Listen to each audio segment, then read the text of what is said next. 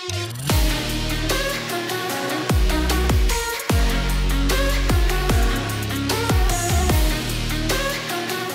everyone, and welcome back to TechBlock. Today we are continuing on with the Razer Edition Lian-Li PC-O11 dynamic PC case. The PC build, for the most part, will be up and running by the end of this video. As you saw at the very start of the video, I added 3 more fans as intake to this PC case. So we're gonna have 3 intake fans and 6 exhaust. 3 of those 6 exhaust fans are going to be mounted onto the all-in-one liquid cooler's radiator. But so many of you commented on part 1 telling me to vertically mount the radiator in this PC case, and by that I mean mount the radiator like right here on the side where these 3 fans currently are. So if I can, I'm going to try and mount the radiator like that, because that's what most of you told me in the comment section of part 1. So chances are, not going to be mounting the radiator at the top of the case, instead gonna try to mount it over on the side there. But with all that said, we have to salvage quite a few parts from a previous PC build, that being the motherboard, the CPU, possibly the graphics card, a few cables,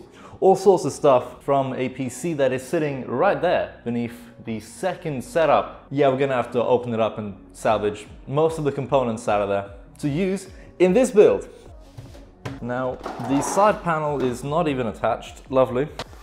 So we have the all-in-one liquid cooler right here. Let's pop this PC build on top of the desk. Let's take the side panel off. Alright, so in this PC build we have a whole load of hardware. We have a bunch of fans from Cooler Master, a Cooler Master Phantom Gaming all-in-one liquid cooler here, more fans from Cooler Master, the entire case is from Cooler Master. There's a lot of Cooler Master stuff going on up in here. But what we have to do is salvage a graphics card, this being the RTX 2060, and surprisingly enough there's pretty much no dust inside here either. The dust filters inside of this case have done a great job. So here's our graphics card, the RTX 2060. Will this be the card we use in the final build inside of the Lian-Li PC case there? This won't be the final card I end up using for this PC build, but it will be the card that we end up using temporarily until the card that I actually want gets here. So for now we're going to probably be using an RTX 2060. And as for the rest of the hardware in here, we are not going to be using the same RAM. We will be ditching the HyperX RAM sticks and be swapping them over for the TeamGroup RAM instead. So I think the first thing I should probably do here is get rid of the liquid cooler.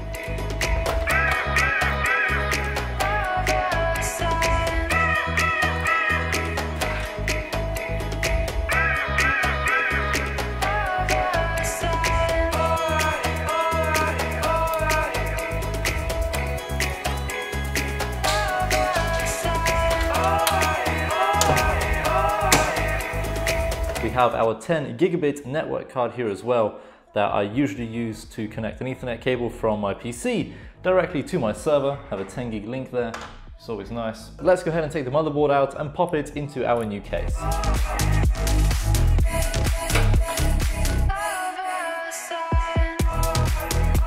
Alright, so we've salvaged pretty much everything we need from this old PC build. We have the motherboard here on our table, and we have our wonderful RAM here as well from TeamGroup. So this is the T-Force DDR4 Delta RGB RAM.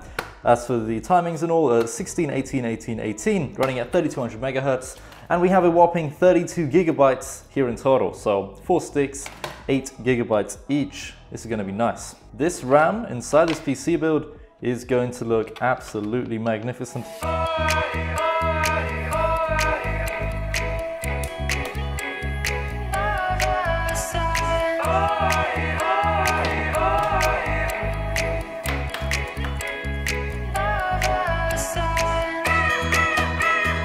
Alrighty, motherboard installed, RAM installed, everything's looking good, apart from these fans here. We're going to be swapping these fans and putting them up there. So our plan is to essentially do this.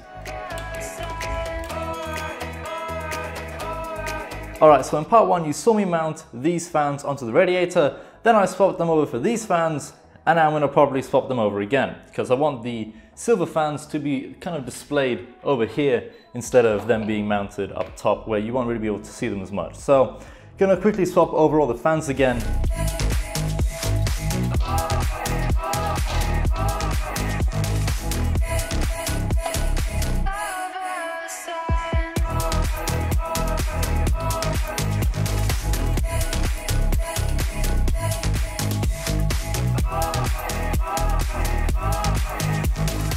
Right, the build's slowly coming along. We have a fan controller here from Antec for the 3 button fans there.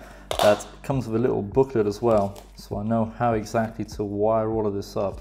Alright, so we have all of the 6 wires from our 3 fans. Now in order to control all the RGB lighting effects, let's wire up all the RGB connectors here. Then we need our fan controller as well. Basically just a fan splitter here, and there we go. So everything's wired up. All we got to do is probably cable manage this a little bit better. Oh my god. Okay, so that's LED strips. We don't need those. Connect 3 button controller. Okay, so this goes into what? So we've connected all the fans together. We have these 2 cables here. Which cable do I need? What is this, man? For the Lian-Li fans, I'm pretty sure you only need 2 cables and this controller. You could use this one, but I don't know how to set this up. So that says input there. Whether or not that actually means that's the input, I don't know. So this will go into the motherboard. Then we have all of the RGB controllers here that I'm not even too sure I can plug in. Actually, wait, this has support for 6 fans. I think I could probably get away with plugging in every Lian-Li fan into 1 fan controller. I mean, it supports 6 fans, so I don't see why this wouldn't work. If this turns on, that'll be good. But it might not, I don't know.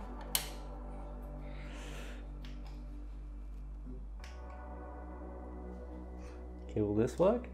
Hey! Right, boot test complete. It turns on, that's good. Not everything is actually plugged in. We still have a lot of work to do to actually get this thing to where we want it to be. But I just want to see if anything comes on the monitor. Okay, that's a good sign. I've only plugged the monitor in, no peripherals or anything, so no keyboard detected. I just kind of want to make sure that this PC actually works before we continue on. Okay, it's all good. Taking a look inside, we have the dual ring RGB fans from Antec there as intake. We have, oh my god, I think everything has just synced up with Asus Aura. And every LED here has set itself to red, apart from these guys.